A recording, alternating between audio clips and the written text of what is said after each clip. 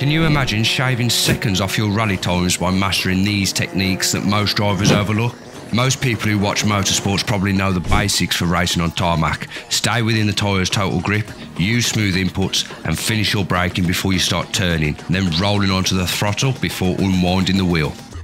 Great, now forget it all. Now you're trying to manage a consistent 13km slide through the woods. Well, in this video you will learn how and why you need to know these techniques. On these surfaces you must extensively use left foot braking, trail braking and braking into a slide. You should never lift when on the limits of the car, even in a rear wheel drive. And surprisingly, front wheel drive cars are typically faster than their rear drive counterparts. Some of these things may sound and feel counterintuitive to an experienced track driver, and for good reason, but those rules don't apply here. As soon as you make a serious input on gravel or snow, you'll almost always be on the tyre's total grip and into what I call car park driving. That's the challenge on most rally stages. The grip on each given tyre is very small, almost useless. Add to that effect the loose gravel and dirt on the surface and you will find you're almost consistently operating in the vast no man's land outside this available grip. And once you're sliding, control inputs don't have the same effects they had when you were on tarmac. What has the biggest effect when we're sliding? Weight transfer. Since we have such little grip available to us, we have to rely on the delicate balance of the weight transferring around the car. This means that steering is much less significant than throttle and brake application. The throttle and brakes can be used to transfer weight from either end of the car, and the basic procedure for moving a rally car through slippery gravel or snow is to get it sliding, then manage the angle of slide by transferring the weight back and forth. You should use the throttle and brake pedals like a pilot would steer the rudder of an aeroplane. This is how I typically approach a corner. Start with quite a lot of brake bias, whether that is in the front or the rear, and stamp on the brakes, hard, at corner entry. With the weight now on the nose, use trail braking to initiate the turn and let the car's rear step out and start to slide. If you time this braking and sliding just right, you will arrive at the turning point with the car already at a good angle to slide through the corner. But what is the right angle?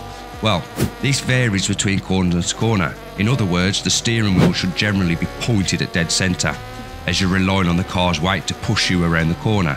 Now that you're pointed in the right direction, get on the throttle, transfer the weight to the rear and drive out the corner.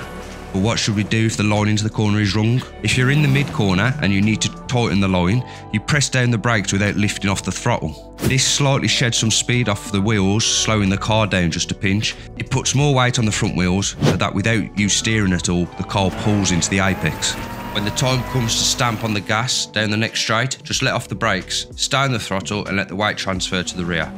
Possibly add a little counter steering to open your line and straighten out the car. If you've achieved all this correctly, you've probably only done a little steering with the wheel. Some at corner entry and maybe a little at the end of corner exit. The rest of the turning was done through weight transfer. In very tight, slow speed corners like hairpins and acute turns, you may find it difficult to get enough weight on the nose to initiate oversteer. Here you can use the handbrake to begin the rotation and hang out the back of the car. Although you must get back on the throttle as early as possible to restart that forward momentum, many people can over-rotate in very tight turns and slide to a stop. Then there's the famous pendulum turn, also known as the Scandinavian flick.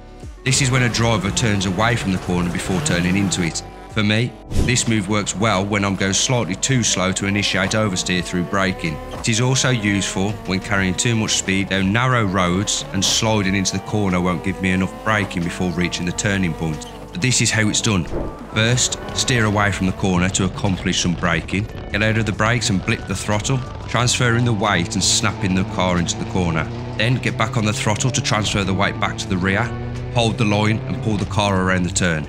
Modulate the throttle and brake as needed to adjust the line. Most of us in rally use left foot braking. There are several reasons for this. First, while delicately sliding through a corner, you want to be able to switch from throttle to brake faster than you can move your right foot back and forth between the pedals. Second, quite often you want to apply the brakes while staying on the throttle. This stabilises the car while at speed and in a corner. It also maintains boost in the turbo car. If you're in a front wheel drive car, left foot braking while staying on the throttle is a classic way to initiate the corner. By keeping the engine loaded while applying the brakes, you slow the front wheels down a bit and get some weight transfer to the front. This braking also slows down the rear wheels more than the fronts and initiate oversteer. Once you're pointed in the right direction, get off the brakes and allow the front wheels to pull you into the apex. This is why front drive rally cars are now typically faster than their rear drive counterparts. Left foot braking turns the classic front wheel drive understeer on its head. So now all you have to do is go out there and practice these techniques and mastering them. Once you've mastered them, you will make your rally time so much faster. Some drivers out there aren't even thinking about sliding or where the tyre's grip is at, or even weight transfer. That doesn't make them any slower, but whether you're a natural already or a rally driver in waiting, awareness of these techniques will give you something to build upon. Like what you've been watching?